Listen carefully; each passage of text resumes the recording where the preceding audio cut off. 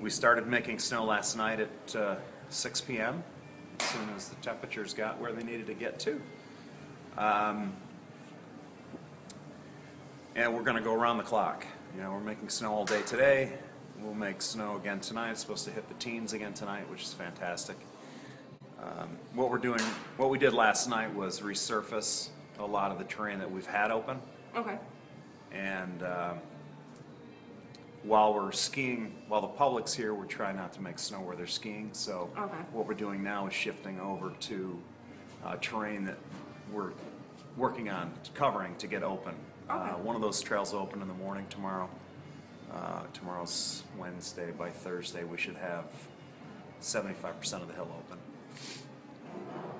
with packed powder conditions.